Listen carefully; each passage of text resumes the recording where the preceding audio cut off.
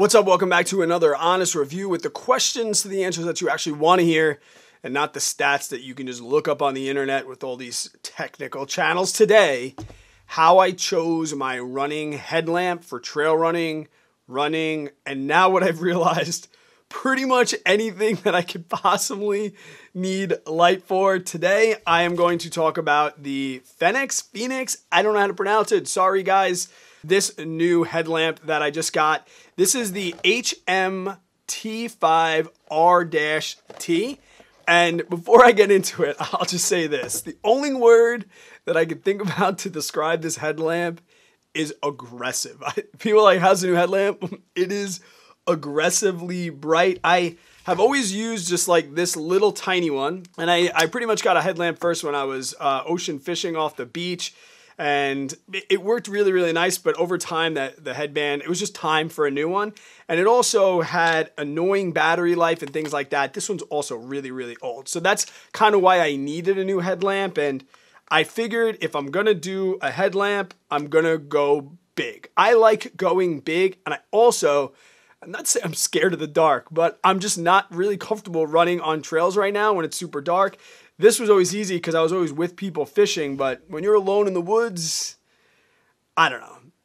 Call me whatever you want, but I wasn't super comfortable. So I looked for a bright headlamp, and that's really what I Googled. And then, of course, you get into a bunch of reviews and things absolutely get crazy with the technical. So I'm just going to tell you the things that you really need to hear. 1500 lumens to the average watcher. You don't know what that means. Like I said, think about aggressively bright, all right? Aggressively bright.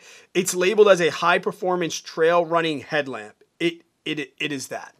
It is that. So let's talk about, like I said, you can look up the stats on the weight and things like that. I'll give you a realistic perception. Is it heavy?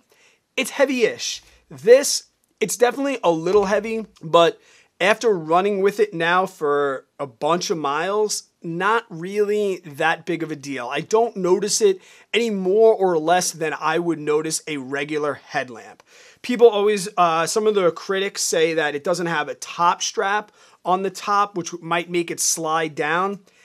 Frankly, I didn't want that extra strap, and I haven't really needed that strap at all. Guys, I've done double unders in this in night workouts.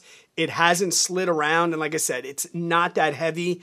I said it's heavy for what it is, but it's not like, oh my God, I have this brick on my forehead that some people make it sound like it is. The adjustment up and down, very, very easy. Like I said, it doesn't go anywhere. I will say this, I've wore it, mostly it's the winter time with like a wool cap on, and I didn't notice until recently when it got a little warmer and I put it on.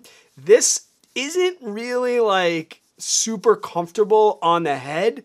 It's just like maybe a little abrasive. Maybe I just got to make it like work it in a little bit. But that's really the only complaint that I've had is like this isn't really that. It's not rough. Like I don't have I wore it this morning. I don't have scratches on my forehead. But like when I say I don't notice it, if I did notice it, I noticed this part. That wasn't really that soft. I gotta say, I love the tightening mechanism. One of the most annoying thing about this one was going back and forth between my wife and I. I think that's kind of how it got stretched out. It was just really, really annoying to constantly adjust. For anybody that's ridden bikes or some of the ultra shoes even, they have this awesome tightening clasp. You'll pretty much hear it click. If I click it up first, that's a click up. Then we click down. And then all it does is twist. And as it twists, it brings in these wires right here, tightens the headlamp, and then you just slide. It's great. I put it on my head, and then I just tighten it, and it's perfect. I've heard it can go over hard hats. I don't know about that, but I put it over my wool cap. When I put it over my wool cap, I have kind of like a biggish head, I guess. When I put it over my wool cap, I do stretch it to its limits, but this is as big as it goes. Maybe I have an average size head. I don't know. But even with an average size head, like I said, I click down, boom, boom, and I'm set up. And I give it to my wife, it's fine. And I don't really mind. It's not heavy. Everyone says it's heavy. If it's too heavy for you, you're not going to like any headlamp. Another thing that I do love about it is it's got USB-C, all right, is the charger. So it comes with a charger, but I know like I hate when some companies have their own like proprietary charging connection. I can use like my MacBook Pro and I could charge this quickly. It can get waterproof. I've had it in the rain so much. I don't know if it's waterproof, water resistant. I don't know those technical terms, but I've ran in the rain with it. I think it probably says like water resistant. It's probably got like water resistant up to 2 meters or something like that. Something crazy like that. The battery is rechargeable. It's got like just like open. It says open. And another great thing about this that I love is it comes with this rechargeable battery, but you can buy a regular battery as backup. So like you don't have to keep buying their rechargeable batteries if you want to operate it. So I'm pretty much going to have this one. And then I'm going to have batteries in backup, which I believe, if I'm not mistaken, they do give you a battery storage container. They do. So they gave me this battery storage container. It says it stores one of these or two CR123As. And those are the ones you could buy.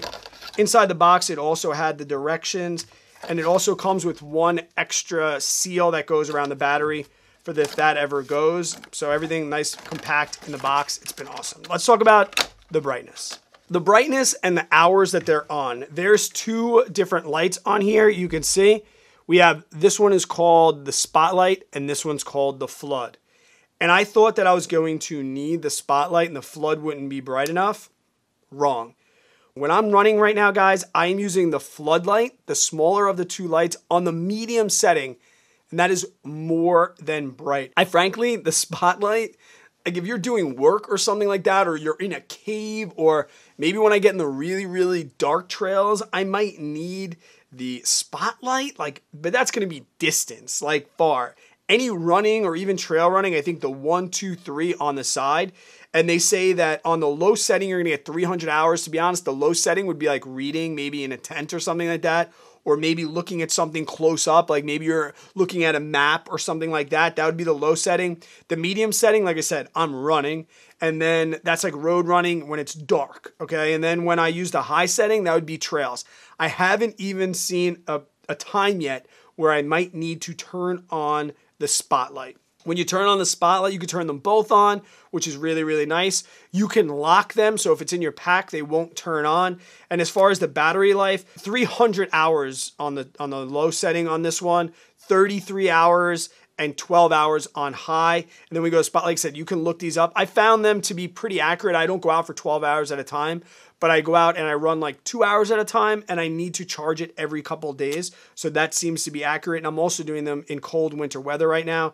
So that's worth noting. That usually kills batteries a little bit. But other than that, guys, there's not that much to say. If you need an aggressive light, you can drop this thing. I think it has, you can look at all the stats, everything you can read. What I'm trying to tell you is if you need an aggressive light, like you are maybe even a camper or anything like that around the campsite, aggressive. This will do the deed. If you want to share this with somebody with a different size head, adjustment, it's going to be really, really nice. The band stretches. It's awesome. I think it's like $100 at this point. This one, yeah, it was like probably $25, and look what happened to it after a couple years.